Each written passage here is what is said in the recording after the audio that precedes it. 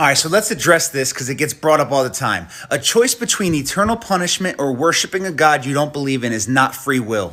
And so many people try and say it's not free if I have to worship him or go to hell. So are you not free in this country where you have to follow the law or go to jail? Free means you get the choice to break the law. Free means you get the choice to follow the law. If you think freedom is beyond that, go break the law and then tell them, no, I have free will. Because they're going to look at you and say, yeah, you do, and you made a dumb decision with your free will. Likewise, God is God. He gave you freedom to choose or not.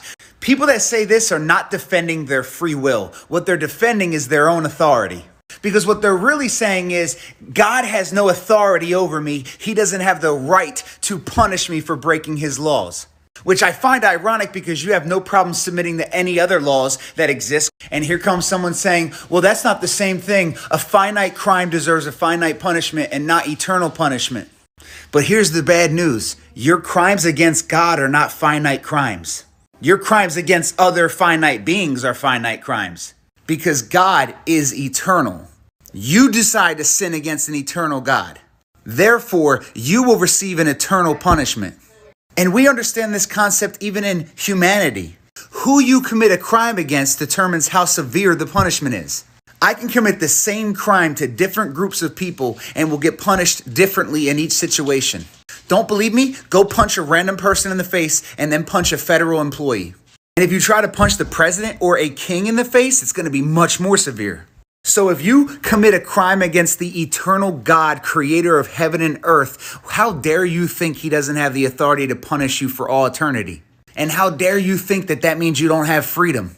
The fact that you're able to talk back to God means you have freedom. Because don't get it twisted, God can take that ability from you. He made Nebuchadnezzar crawl on his knees and hands and eat grass. And the Bible says in the end days, every tongue will confess Jesus is Lord and every knee will bow. And I guarantee you that will not be 100% voluntary. God gives you freedom as a gift, but don't get it twisted. He can snatch it in a heartbeat. And let's be honest, if you spend your whole entire life cursing God and rejecting God, why would you want to spend eternity in his presence? He's going to give you exactly what you wish for.